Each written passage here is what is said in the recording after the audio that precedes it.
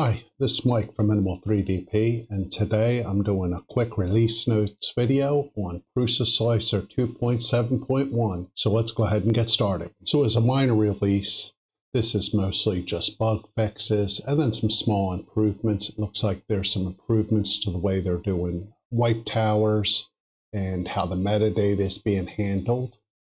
And then also they've moved the export to binary G code from the print settings over to the printer settings. So if I take a look at that.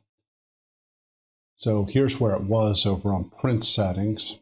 And then on printer settings, they have it down here, supports binary G code.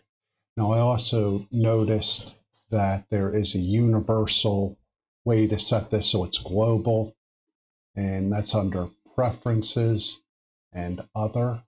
So let's take a look. So if I go under configuration and preferences, and then bring that box up, and let's go under other. Here's the option to use binary G code when the printer supports it. So again, that's checked. I'll leave that checked. That's okay.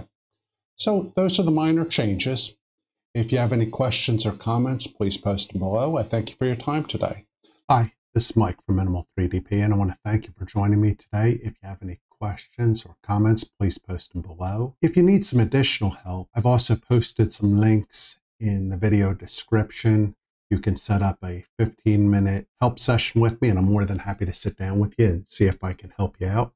If you need some additional help, I'm also going to try doing 1-hour sessions for anybody that's interested. And like I said, I'm testing this stuff out. I want to thank you again for joining me, and I look forward to talking to you again next time. Thanks. Have a good day.